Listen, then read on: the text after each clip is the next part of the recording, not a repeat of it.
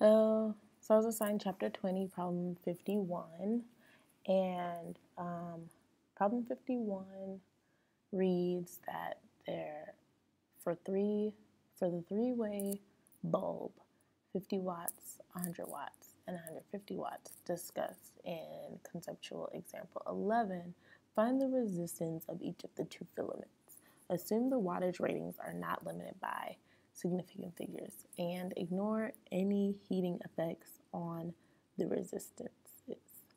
So the problem wants us to refer to conceptual example 11, and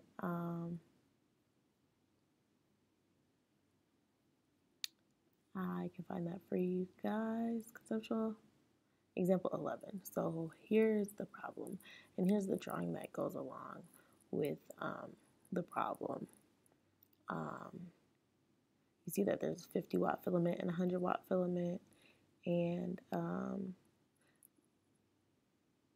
the filaments can be turned on at a time or both together in parallel.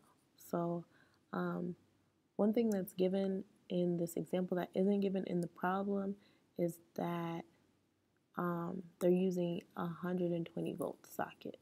So that's very important for the problem. So we know that P1 is 50 watts, P2 is 100 watts, and P3 is 150 watts. And then we also know that our voltage is 120 volts. So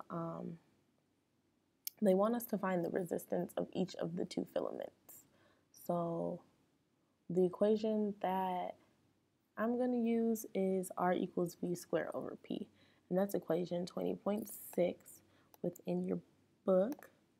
And that can be found right here. P equals V squared over R. And this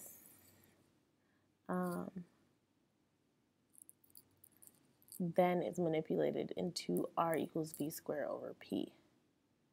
So that's important.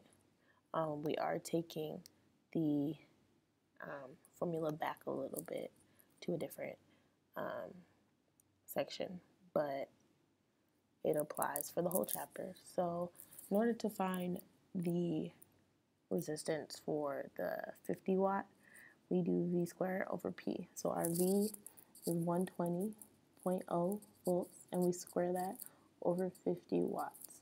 And that gives us 288 ohms. So we do the same thing for P2. So R100 equals V squared over P, which is 120 volts squared over 100 watts. Don't forget to square the 120 volts.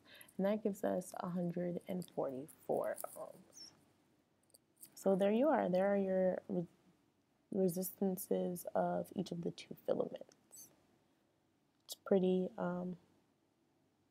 good problem to help you understand how to find resistance using your power as well as your voltage, because sometimes you have to use different formulas, but this one allows you to really understand it. Thank you.